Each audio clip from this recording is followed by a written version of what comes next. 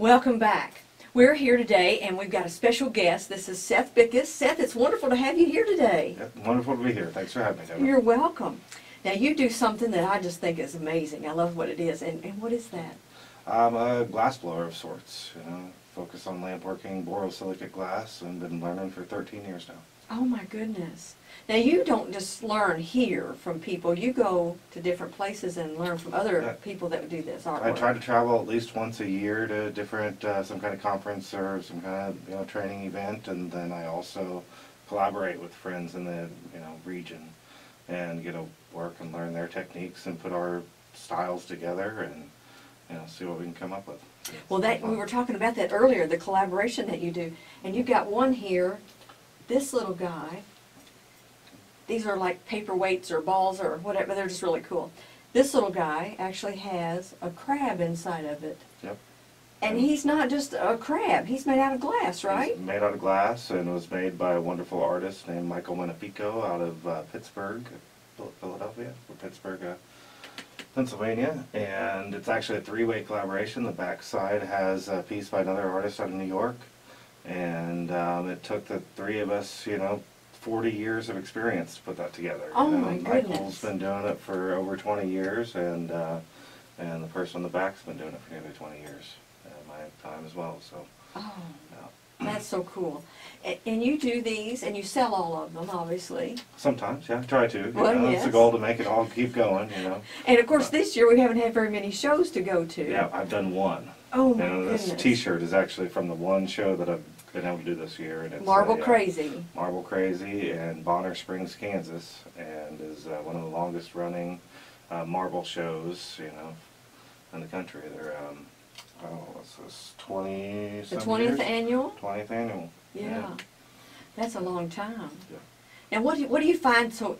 What made you decide to do this? What do you find so interesting that you wanted to learn how to be an artist with glass? I kind of got struck by the fire. I saw a guy at a Renaissance fair making a little figurine, and seemed like something that could be done, with a limited amount of equipment and space. And I ended up buying a torch and just got hooked from there. Oh my!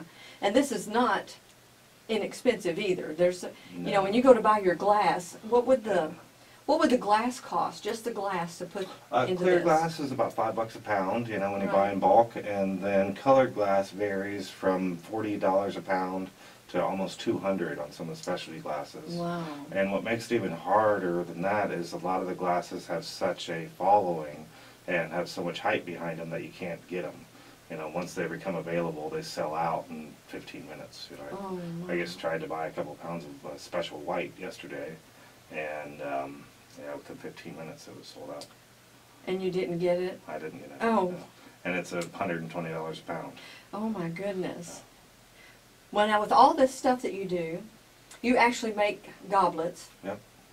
And you custom them sometimes. I do custom, sure, certainly. So with these goblets, you can make these for either, is it just for a wedding, or can it be for, like, just for my kitchen? I find weddings, people for gifts for weddings is a big part of the goblets, and then I also feel people that, like enjoying, nice glass of wine or whiskey or beer out of a fancy cup, There's been a big movement in the beer scene to having like kind of fruity beers that are way different than what we think of when we think of beer. Right. And the Instagram, the online craze is kind of showing off your fancy beer in a fancy glass.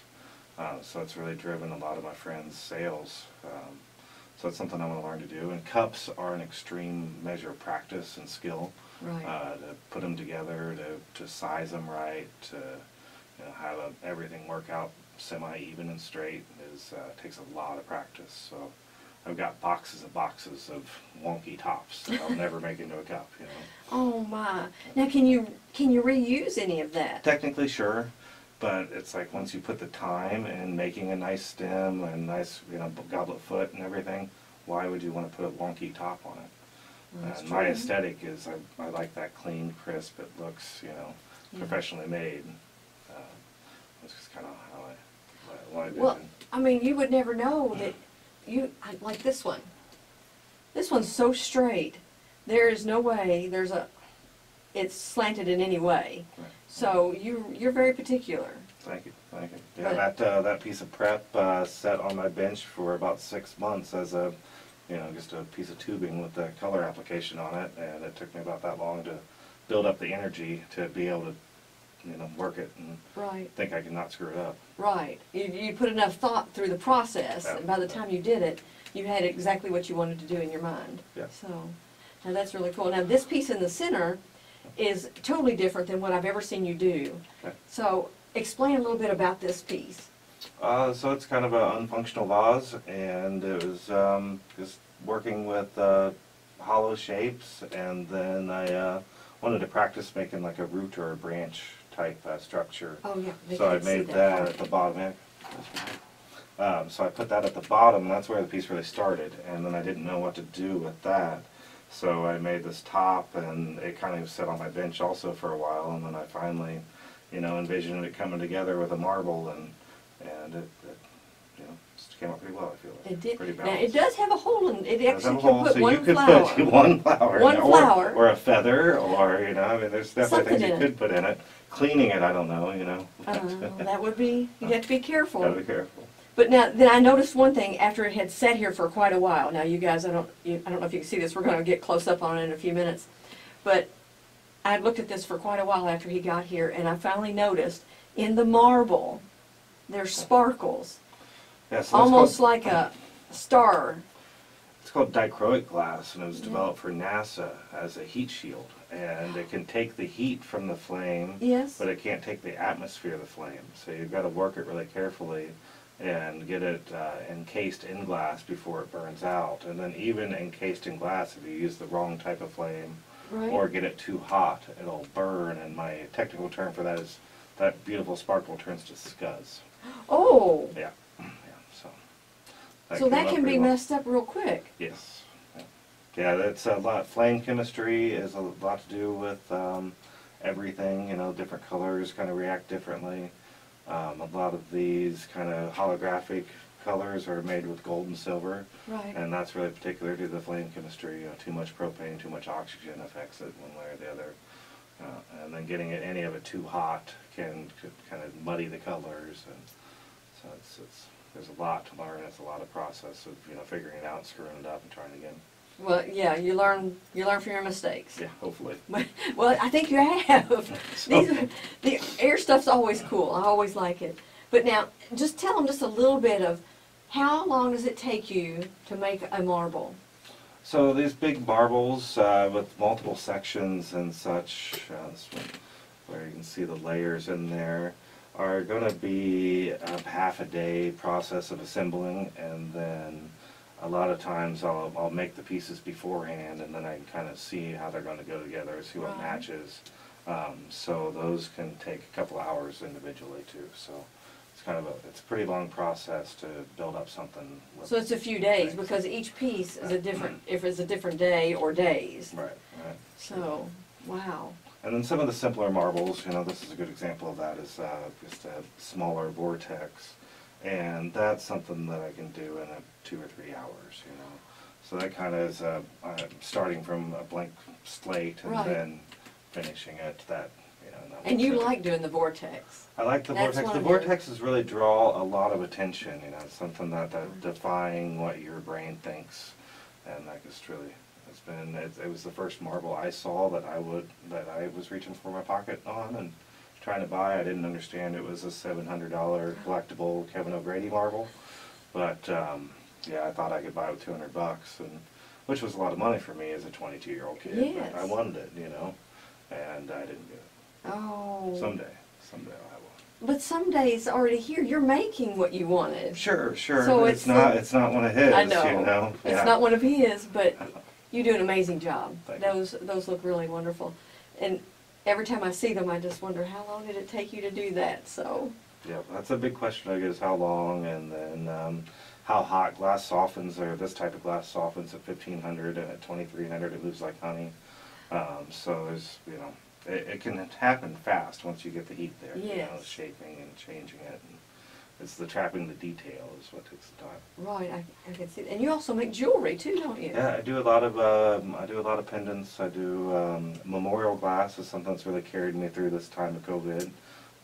People wanting to memorialize their loved ones and their pets and such. Yeah. So that's been something that's kind of kept me busy and kept me going, and it's a really good way to memorialize somebody you cared about. Yes. So I feel something gives me lots of sense of pride. Special. Something special, and from the first ones I made, that person really connected with what I did, and that just made it feel really connected. Made them feel better. Made them feel better. The lady's able to take her mom everywhere she goes now. Yeah. And has for over 10 years. Oh my goodness. Yeah. Now with all this stuff that you're doing, you actually have a Facebook page. Yep. And that is what? Made with Fire, all spelled out, and then I do a lot on my personal page too, just under Seth Bickis. Right. But the one with Seth that's called Made with Fire, that's where you put a lot of the pictures of the items that you create. Yes, yep, certainly. And on my Instagram too, which is at Seth Bickis. Oh my goodness. Now, a lot of people don't know, what does your shop look like? A mess, But you know where everything is. Certainly. And I have actually worked on organizing that more here in the last few months. Right. Yeah, so you got to use a ventilation system. It's really important to have fresh air. Right. And then I have to use oxygen and propane. Right. So anyone store that properly, which is outside of the building, it's one of the safest ways to do it. And then I have a small, tabletop size kiln that I use to put the pieces in and cool them off after I finish making them. So it's a controlled environment. Right. And the annealing temperature for this type of glass is about 1,050 degrees. So it's pretty hot sitting there on the bench, So what happens if this cools off too fast? Any internal stress in there will come out, and it can crack, it can break it.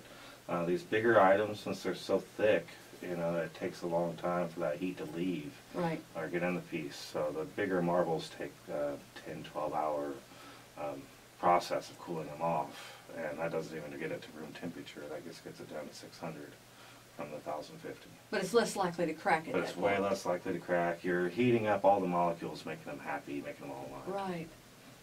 Oh my gosh. Well, is there anything we need to tell everybody that I haven't asked you that you think they might want to know? Is there anything interesting or unusual about what you do? I think any form that you get to take at the time and practice at and to become skilled at is worth the effort, and it's been something that's just given me a breath of life and something I can have respect for myself in, and something that I can, really have a lot of belief. Now, do you ever take somebody along with you into your shop and teach them anything? Do you ever? I have taken a few friends and had a few people come in and do a little bit of work, and it's tough because it's such a commitment of time and money. It is. And a lot of people just don't have that time and funds available, Right. Yeah, I'm working on it, trying to find the right apprentice at the right time. And a big thing that happens is you teach somebody kind of your styles, and then they take that and run it and they sell to your customers, And that's not good. You gotta be kind of careful who you take in and what you show everybody. Right. But, yeah, I tried to share a lot of, when we were doing collaborations with other more established artists, we tried to share a lot of information and try to help each other along, and because we all pick up different things from different people, and the more that we can spread that around, the better we can be at it. This is just amazing. I watch your page all the time just to see what you come up with that's different than I've seen before. But I don't know, do you ever allow people to come out and watch you make anything just to watch the process? I do it sometimes, when there's a custom order involved or something, or, somebody wants to kind of see it and experience it. And I definitely by appointments, that's happened, will continue to happen. I will tell you all something, it's worth the trip. If he has the time and you call him, if you go out there and watch what he does, it's worth the time. It's amazing what you do to manipulate that glass to come up with these designs. So yeah, it's got me hooked for over 13 years now. This is your passion. Yeah, definitely my passion, and it's been my full-time business for 4 years now. Right. And it's pretty impressive to be able to create something that people, you know, And like and do what you love. and do what I love, and get to travel, and you know, yeah, it's been good. My income has been pretty, you know, low from it once I take all the expenses out, but I'm squeaking by. Oh, that's you know, okay. That's what matters. As long as you're making it and you're happy, Making that's it, the importance. Enjoying myself most of the time, and yeah, it works. Well, this is great, Seth. Well, I'm so glad you came in with us. We're going to try to have you back again soon, and Thank you. we may pop back out again. And I'd love to have you guys out again. Yeah, it was a we really we good day. enjoyed that the last time we were there. So, it just amazes me. There's something we didn't cover, is that you wear special glasses when you're doing this, Certainly. because things don't show up when you're using your normal eyesight. Yeah. Well, it's so hot. You've got to protect your eyes from the UV and the radiation coming off of the hot glass. And then there's a chemical reaction that happens in the glasses in the flame, and it puts off what's called the sodium flare. So there's a special lens that takes out that sodium flare, and you're able to see into the flame and see what the glass is actually doing. Right. Yeah, that's I found that very interesting, that you could put those on and then you could just really see what was going on in your hands, not just the big glare. So. Not just the big glare, yeah. Wow. Big fireball. We may have to just come out soon and just show them some of the process that you do. I'd We'll love just it. do a little story about that. So. Let's do it. Okay, we'll do it. Well, guys, we greatly appreciate our sponsors that make all this possible, and we especially thank you for watching.